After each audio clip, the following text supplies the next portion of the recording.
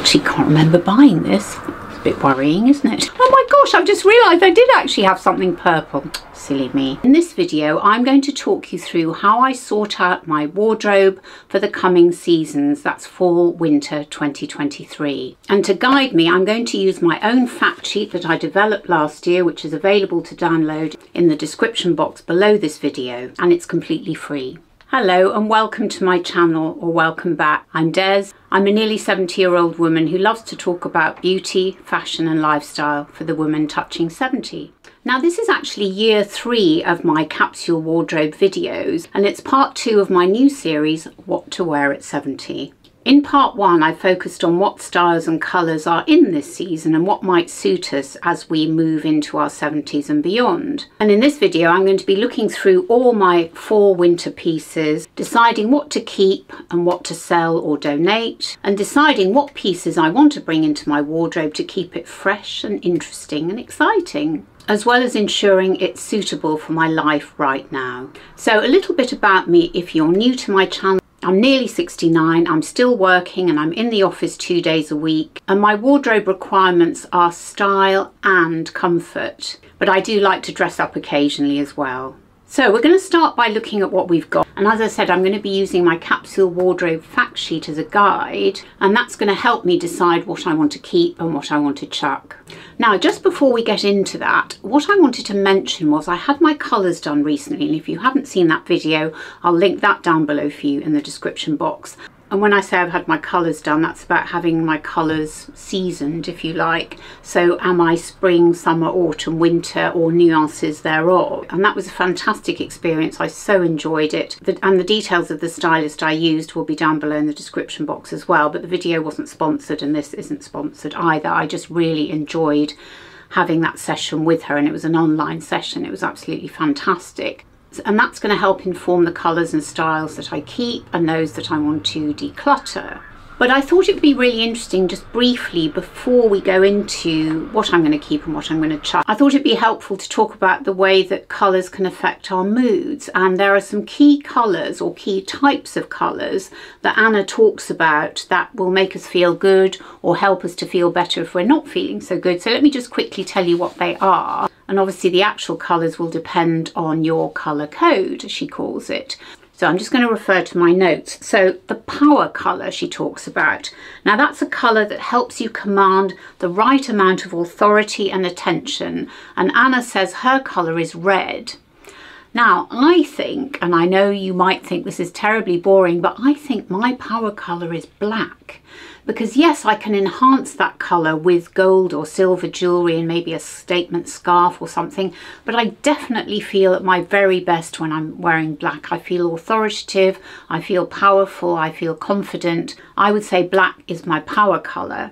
Now she also talks about a heartfelt colour, and she says this could be to connect you emotionally with a partner, child or friend, or yourself. It's a let your guard down and open your heart type of colour. Now I'm not sure I've quite figured that one out yet, but I suppose it could be something like pink, because I connect that with my emotions. So that's something to bear in mind. Then there's a focal colour, which is a colour to wear when you feel extremely stressed and need a degree of release and comfort. Now Anna suggests that green is a good colour, and I suppose that could be true. I haven't quite connected with the way these colours make me feel because it's still such early days for me in terms of connecting with my colours, but I think green is something to think about, and I do have green in my colour palette. Then she also talks about a dramatic colour, which is the colour to wear when you lack energy and potentially feel withdrawn or down. Now that's an interesting one. Again, I'm not entirely sure what I would wear, but I don't think black would be it. I think it's more likely to be white if I'm going to choose anything, and white is also in my colour palette. It's something that's supposed to lift our spirit and create a positive visual impact. So yes, possibly white for me. And then finally, your authentic colour. And this is the colour that's meant to capture the essence of your entire personality. It's supposed to give you extra energy, but if you're already feeling good, it will create maximum impact, helping you to project the full force of your personality.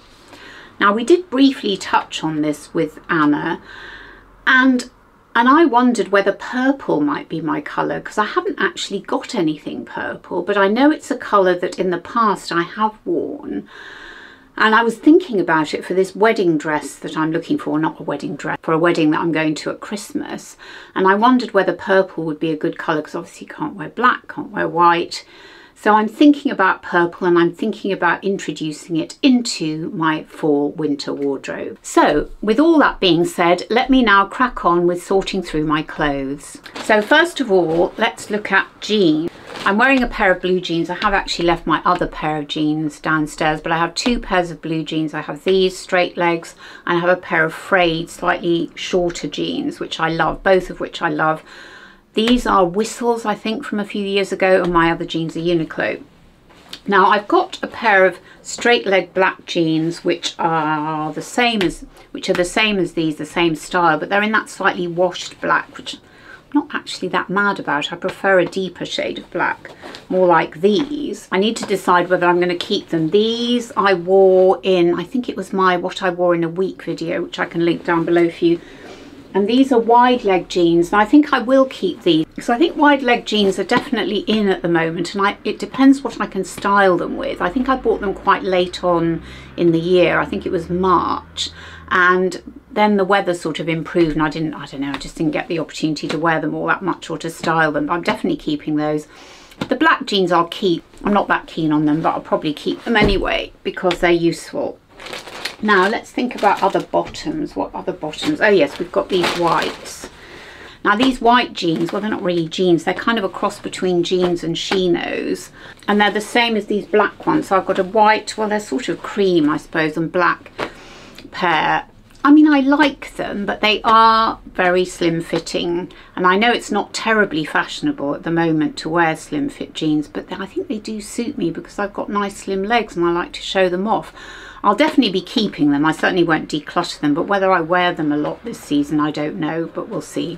And that's really all we've got for bottoms. I've got a pair of white cotton jeans and a pair of cream cotton jeans, which are not really this sort of season, although you can wear white jeans in the winter, but not sure about that. So they probably won't come out till next year. And actually, to be honest, I'm not sure I've worn them this year. However, I am going to the Caribbean in January, so I'll probably keep the white jeans for that trip. That's all the bottoms I've got. I don't own any skirts. I am though coveting one that I mentioned in my first video of the fall winter season 2023, which I'll also link down below for you. And I am thinking about getting that black silk or satin skirt that I mentioned. So I think I need to order it and just try it on. But I'm so resistant to skirts because I've got this big waist, so much bigger waist that in proportion to my hips and bust, and I always feel I need to minimize it, and skirts just never seem to sit well on me, also because I'm short-waisted. But anyway, we'll see. I might well buy it and see how it looks. Right, let's get on to tops, and as you can see, I've got rather a lot. We're just going to dispense quickly with the jackets. Oh, I have actually got one more bottom, and it's these pleated trousers, or plissé they call them, don't they? They're quite popular at the moment, and I bought these, and I also bought a cream pair from Uniqlo. I think the black pair I probably could take into fall, because although it's a very light fabric, if I wore tights or leggings underneath, I'd certainly be warm enough. And I'll just have to see whether they will style well with the jumper, or sweater as you call them in the US. And I'll just have to see about that. But I really did like the style of them, so I will definitely be keeping them in abeyance anyway. Right, jackets then. So I haven't brought my coats because we're not into coat weather, and we're not going to be for a while, I hope. And this jacket from Uniqlo, I think I bought it, actually, you know, I can't remember when I bought it now, but again, I think it was one of those jackets I wore in my what I wore in a week video a few months ago, and I really love it. It is light, it is a sort of heavy cotton, but it's great for layering, and it will certainly see me into fall. And I love the chocolate brown, which is one of my colours, so that's good. And this one, which is a similar style, also from Uniqlo, in that sort of boucle material, so warmer, a lovely warm fabric, and again a boxy style. Grey is one of my colours, charcoal grey, so that's all good. Now, by the way, just to say, I'm not being an absolute zealot about the colours. If I love a colour and it makes me feel good, I'm going to keep it. The colour code is really a guide for me so that I don't make impulse buys. I don't see something I think looks beautiful, but then when I get it home it won't suit me, because I've done that so many times. And that's really one of the great things about doing about having your colours done. It will hopefully stop you from making impulse buys or mistake purchases. Now this shirt, it is my colours, definitely, but I don't know, I just didn't wear it last year very much. I thought I'd wear it over a t-shirt because I like it. I think it's Uniqlo Inès de la Fressange, who is a French model, and it's a lovely kind of brushed cotton fabric. It's nice and warm. I mean, I'll keep it, but I don't know whether I'm going to wear it much. And if I don't wear it this autumn winter, then I definitely think I'm going to either sell it or donate it. Now let's move on to a couple of things I bought from Vinted, which is a European resale company. I think it's like Poshmark in the States, but it's a fantastic place to buy and sell pre-loved items. Now this, and I think I did mention this in a video, this is a beautiful cardigan by Hardy Amy's, and Hardy Amy's was the Queen's designer back in the day, and this is a really good quality black cardigan, which of course goes over everything, so I'm definitely keeping that. It's absolutely beautiful. Just checking the moths haven't been at it. Oh, I can't tell you, I've been so careful. We have terrible moth problems in this country, and we do in this house. I've had to fumigate so many times in the past, but I'm very, very careful about how I look after my clothes now. So that's good, that's fine. What have we got here? Right, more black sweaters. As you can see, we've got a lot of black sweaters here. Now, what have we got here? This is, oh yes. Now this one was another great find on Vinted. It needs a bit of a brush, but this is a cashmere sweater. Now this is a man's, as was that one. Sorry, I should have said that cardigan was a man's cardigan, and this is a man's sweater from Uniqlo, again from Vinted. Now what I liked about the men's V-neck cashmere sweaters from Uniqlo is that their V is deeper. The V for the women's was quite high, and I didn't really like that. So this was a really good find. I think it was again only about £20 or something. And this is one of two cashmere sweaters that I bought a couple of years ago from Arket, which is a Swedish brand which is part of the H&M stable, which I don't think yet is available in the States for some reason. You've got And Other Stories and H&M, but you don't seem to have Arket, don't know why. But those of you based in the UK or in Europe will be able to get your hands on Arket, and it is really good, so I'm definitely keeping that. Right, let's go on to some things on hangers. So here is a Lily Silk shirt. This is the very first shirt I ever bought from Lily Silk, and I'm sure you'll have come across them. Everybody on YouTube in the beauty or fashion space talks about Lily Silk. Now the only trouble with this is I slightly stained the front, but I think it's okay. I don't think it notices too much, but these shirts are really great. And this is not sponsored by Lily Silk, by the way. But I did actually get rid of my stripy Lily Silk shirt. I sold it on Vinted because I just wasn't wearing it.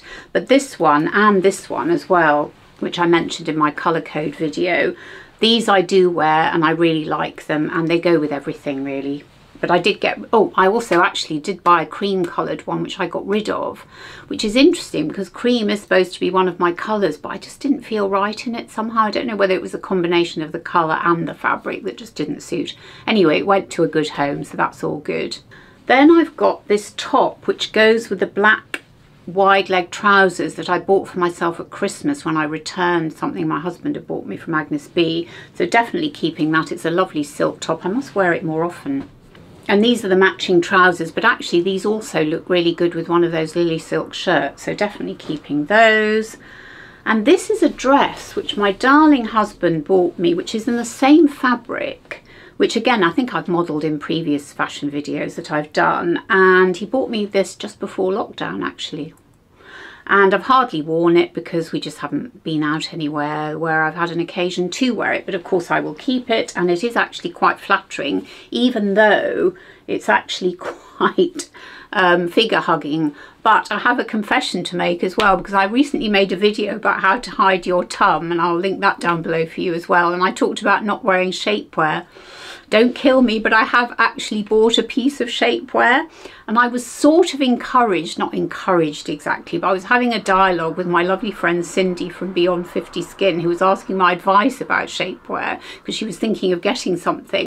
And I looked it up because Skims was all over the internet in the UK at the moment, and I'd had a look at some of this stuff and I thought, oh, I don't know. And then I thought about Wackel, which is a fantastic brand. I think it might be German or Polish, or it's European anyway. And I found a pair of sort of hold you in shorts, and I just thought, gosh, these look so amazing. I'm going to order them. And I'll put a picture up here so you can see them. And I think they would really work very well for that dress. And they don't make you feel like a sausage. They're incredibly light material. So I'll let you know how I get on with them. I haven't actually worn them yet, but they do feel quite comfortable once they're on. Of course, you do have to tug them a bit, but that's the whole point. They're meant to hold you in a bit, but they're not like the old-fashioned girdles. Right, moving on to a couple more cashmere. Oh, of course, these are lily silk as well. I'd forgotten these. These are my sort of slobbing cashmere. These are the cashmere jumpers I wear on repeat at home when I'm working at home with leggings. Really comfortable and lovely. This is kind of an oatmeal. I think this is in my colour palette. I can't remember. I'll have to show you all my little swatch cards actually. I'll insert a picture of all my swatch cards in this video so you can see what they look like. These are my absolute go-tos on repeat when I'm working at home or slobbing at home. Right, what's in here? These are very smart bags, aren't they? Look at this. These are special anti-moth bags I got from a company. What they're called now, Total Wardrobe Care, that's it. I'll put their link below if you're interested. They're very, very good. They've got all sorts of stuff. Oh yes.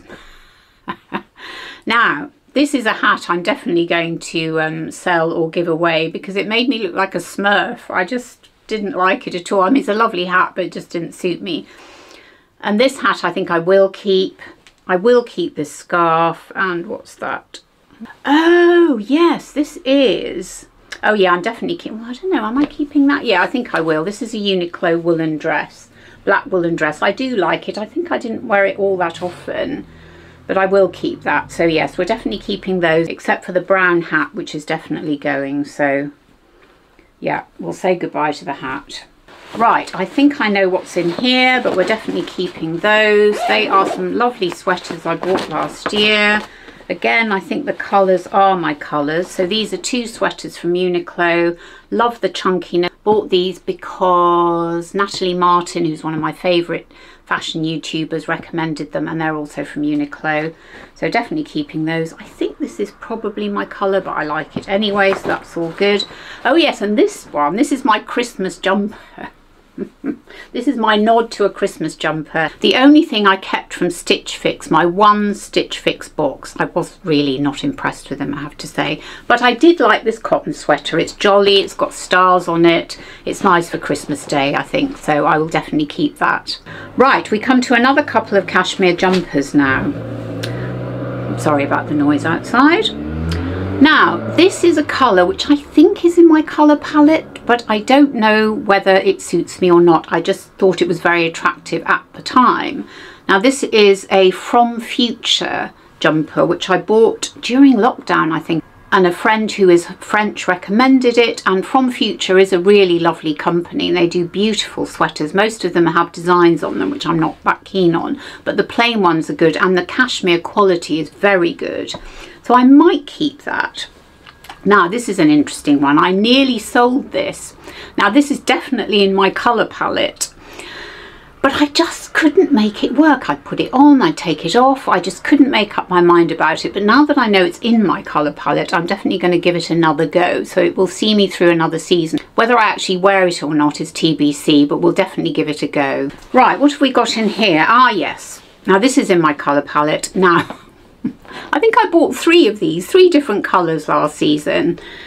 And I sold 2 of them because I just didn't wear them at all. I think one was a kind of a tan and the other one was a green, and I just didn't reach for them. Whereas this one is my colour and I think I do like it. It's just quite a strong colour to wear close to your skin, but it's in my palette, so I'm definitely going to be giving it a go. It's a merino wool sweater, so it's an ideal kind of transition fall to winter fabric because it's not too thick and it's smart enough to wear to work. So I think I will keep this one.